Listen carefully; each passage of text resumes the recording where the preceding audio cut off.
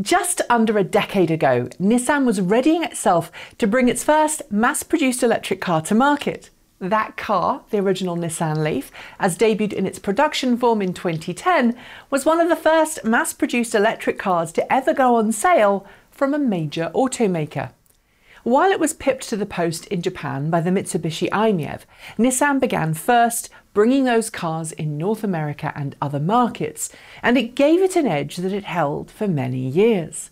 The edge Nissan enjoyed, plus the 3 production facilities that expanded LEAF production into 3 continents from 2012 onwards, meant that Nissan was producing cars at volumes that no other electric automaker at the time was matching. But in recent years, Nissan's gradually gone off the boil when it comes to electric cars. Following the arrest of former Renault-Nissan CEO Carlos Ghosn on financial misconduct charges, the company hasn't really done a whole lot about promoting electric vehicles. Its attitude to existing owners has been bemoaned thanks to rising costs for battery replacements and a laissez-faire attitude to customer service. And the second-generation Nissan LEAF, available in both 40 kWh and 62 kWh variants, hasn't really stood up all that well to the competition from other cars, mainly the Tesla Model 3, Chevrolet Bolt EV, Hyundai Kona EV, Hyundai Ioniq EV, and Kia e-Niro. And Nissan's once vibrant electric dream now seems a lot dimmer than it once was as a consequence. And in a recent interview with Automotive News Europe, Nissan's current boss seems to suggest that while Nissan is committed to producing its existing electric models, it's shifting its focus away from what it once would have termed mainstream models, and it's pushing instead towards a more premium segment. And that raises the following question: should Nissan be shifting its focus on electric cars or not? And if it shouldn't, what should it be doing instead? To answer the question, let's go back to the car that started it all, the Nissan LEAF.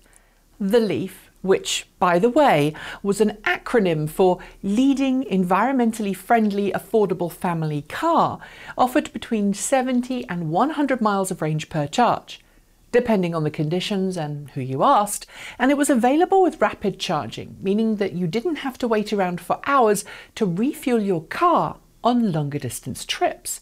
It had remote telematics, allowing you to precondition the car without being anywhere near it. And for a while, if you wanted an all-electric car and couldn't afford Tesla Model S money or didn't want the range-extended Chevrolet Volt, the LEAF was the car that you chose. In some markets, the LEAF was joined by the ENV200 electric minivan a few years later. It offered incredible luggage carrying capabilities in its 2-seat commercial vehicle variant and up to 7 seats in a more non-commercial variant. Based on LEAF tech, these 2 vehicles sold pretty well in their early years. While both vehicles weren't exactly cheap, Nissan's place in the market as a more mainstream, affordable brand made LEAF and ENV200 models vehicles that people could expand their budget to afford. But Nissan's poor PR and handling of a string of issues with its electric vehicles, noticeably premature battery degradation of early LEAFs in hot climates, the rapid gate debacle of late first generation and then early 40 kWh second generation LEAFs, and then the rising cost of battery replacement packs from $5,000 up to $8,500 has meant that its early customers are no longer as eager to stick with the brand as they might have been at one point. While the entry-level point for a Nissan LEAF is now a lot lower than it once was, you can get an entry-level Nissan LEAF in the US from $29,900 before incentives. Increased competition from other brands means that Nissan doesn't appear to be selling as many LEAFs as it once did. In October, for example, US sales totaled 887 units, and even in its home market of Japan, the LEAF struggled, down 51% year-on-year compared to the same month last. The reasons for this drop are many, but increased competition from other brands and a second-generation car that's heavily based on the first-generation model with a larger capacity battery pack haven't really helped. But the real reason I think that Nissan is down is because of its decision not to use active thermal management in its electric car battery packs. And that's a decision which is really starting to haunt the company. At this point, I feel compelled to point out that I've owned 2 Nissan LEAFs, and we only recently sold our most recent one. That original LEAF was a cracking car and is one that I am still a big fan of. In fact, we'd still own a LEAF if we could have easily financed a larger battery pack upgrade, but that's for a different video. The second generation refresh didn't feel enough to keep the LEAF up to date with other models in the market, as I'll be detailing with a review of the LEAF E+ we're currently working on for publishing in a month or so's time. I'm personally frustrated that Nissan hasn't kept up with the market, and I hope it regains some of its electric car mojo. But when it comes to the current LEAF, I'm just unable to get excited in a market where you have fantastic cars like the Tesla Model 3, Kia e-Niro, and upcoming hot hatches in Europe from the likes of Peugeot and Opel. But it's not just Nissan's electric vehicles that are feeling the squeeze, it's the entire brand. So far this year, Nissan struggled across Europe, with volumes of the first 10 months of the year down a quarter on what they were last year. Its market share has dwindled. It's cut shifts at the Sunderland plant in the UK, where European market LEAFs are made. And in Barcelona, where the ENV200 is made, 700 jobs have been cut. Neither vehicle appears at the top of Nissan's priority list because it's focusing instead on surviving in a market where demand for its forte, hatchbacks and sedans, is dwindling. Earlier this year, we saw the Nissan Ariya concept debut in Japan. That car, it's all electric, meets the growing auto market trend towards SUVs and away from hatchbacks and sedans. And when it comes to market, Nissan is making no bones about the fact that it will be sold as a premium electric SUV, which will sit at the higher end of its total portfolio, just where the Infiniti brand would be in Europe, were it not for the fact that Infiniti isn't sold in Europe anymore because Nissan killed Infiniti in Europe. Right now, Nissan appears to be targeting a price between $55,000 and $80,000 for the Ariya. And for that, a price that's well outside of Nissan's general comfort zone, it will need to make the Ariya heavily packed with tech and be luxurious to boot, because that's well within the Tesla Model Y market and above the target market for many of its existing customers. Sure, Nissan's Infiniti brand exists to sell more premium models, just as Lexus does for Toyota and Acura does for Honda.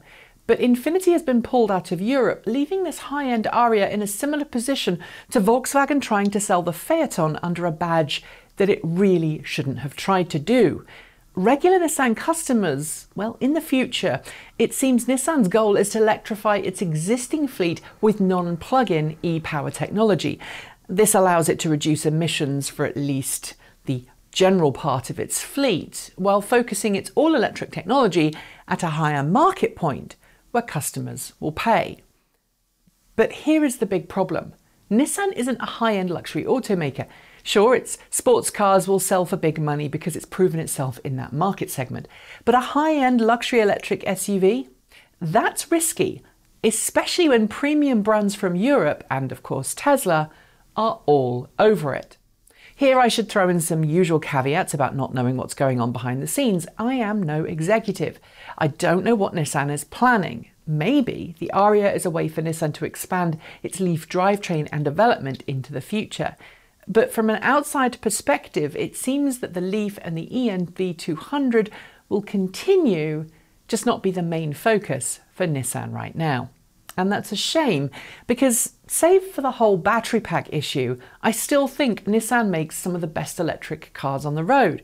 They've proven themselves incredibly reliable, save for the battery. I've met literally thousands of people for whom the LEAF was their first real-world experience of an electric car. People who couldn't have afforded a more expensive model, and people who didn't want a more expensive model. People who have wanted what Nissan has been good at offering. Everyday drivers that aren't flashy or over the top, but just get the job done. We could of course argue until the metaphorical cows come home that Nissan hasn't always been the most reliable brand out there, and we could argue that Nissan only has itself to blame for the drop in interest in its electric vehicles. But with a new hand on the wheel at Nissan and financial pressures mounting, I can't help but think Nissan should double down on the LEAF. First, it should fix the Achilles heel of both models, namely the battery packs for the ENV200 and LEAF. They should listen to existing customers and make them proud to own a Nissan EV. And also, Nissan needs to be willing to admit when mistakes were made in previous designs and fix them for the future. The LEAF and the ENV200 have the potential to live on for many years, but my fear is that with this new, shiny Aria EV, the focus will shift away from its core market and core competencies simply because a previous engineering decision backfired. What do you think? Let me know below. That's it. Thanks for joining me, and I'll see you next time.